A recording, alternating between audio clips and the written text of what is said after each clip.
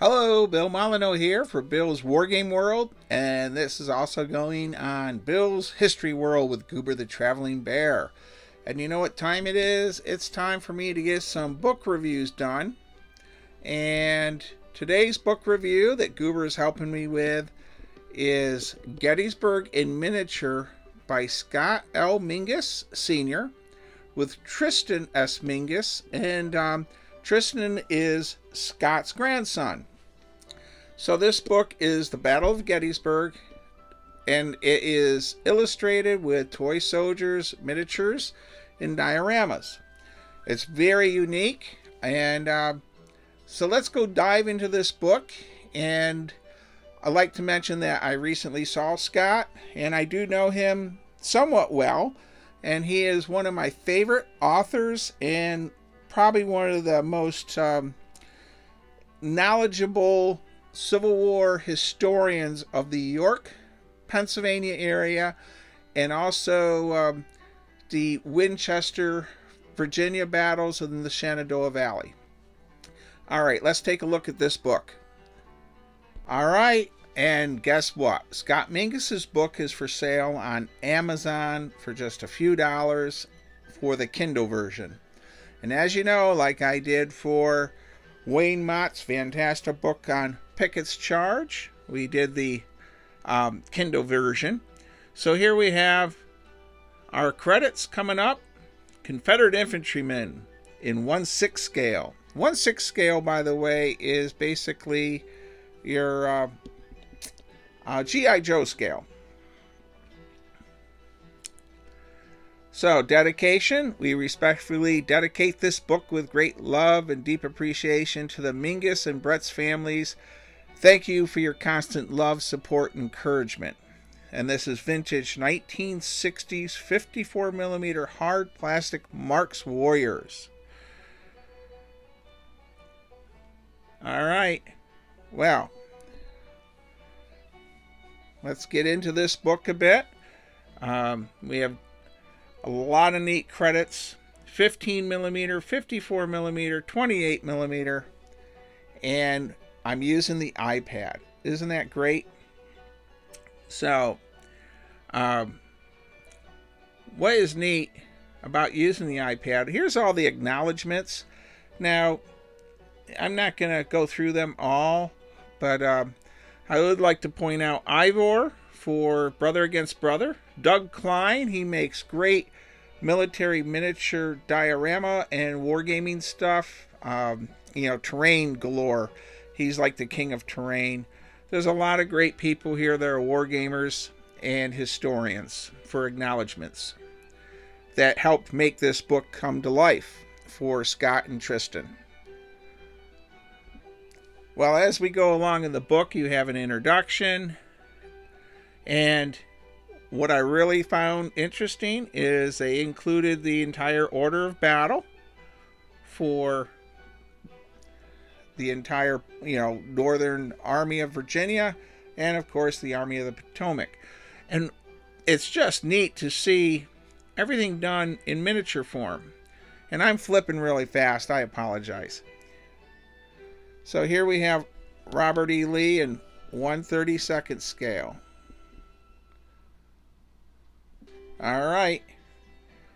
So, one of the, I can't say enough, but the miniatures, they span everything from 15mm up. And what is nice about the Kindle version is it's all here at your fingertips. You can't say anything about the font. Now, in the actual book itself, we have the book also.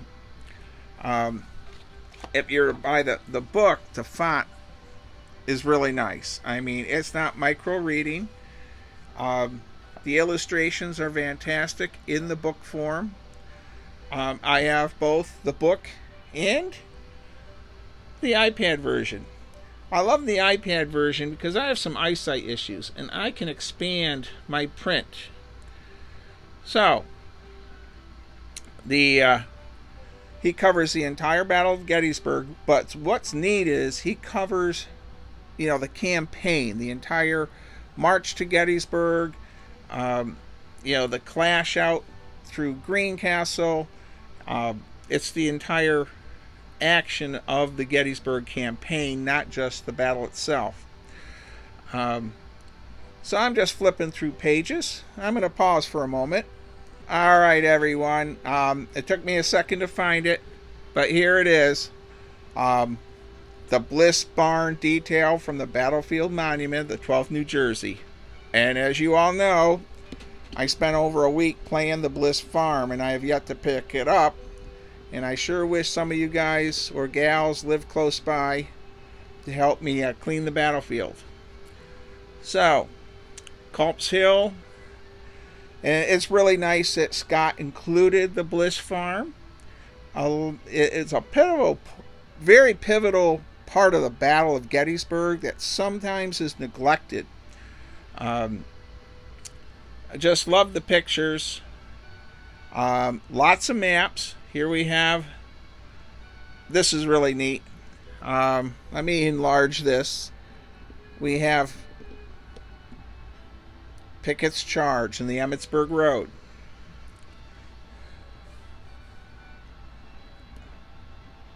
Really cool. Now, as you see, Pettigrew's soldiers reached the Union lines. Union artillery blasted huge gaps in the Union line, or Confederate lines, excuse me. All right, well, here we have Armistead with Confederate general leading the brigade in miniature form. And, I did the book review on Pickett's Charge, and I have the Pickett's Charge game. So here we have the high water mark. Here's Alonzo Cushing's gun battery. And hopefully the hit the camera there. Let's see here. East Cavalry Field. Now, I lived right by East Cavalry Battlefield for just about 20 years, roughly, give or take a few months or a year. And a lot of people don't actually check it out, but the Rummel's Farm, and Scott's written a scenario book for it.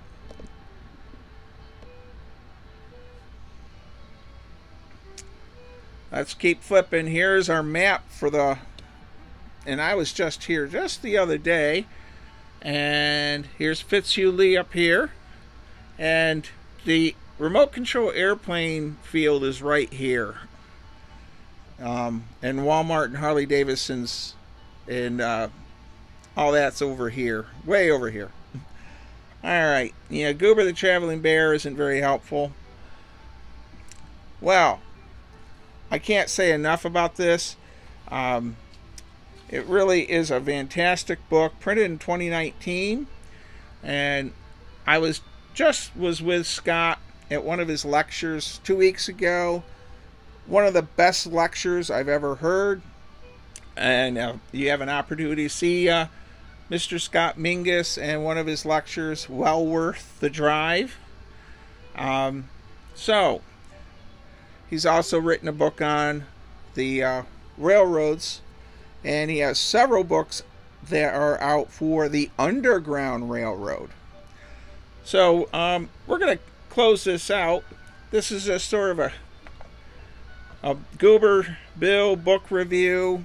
I have a lot of Scott Mingus books, and his books are really good. They read nice.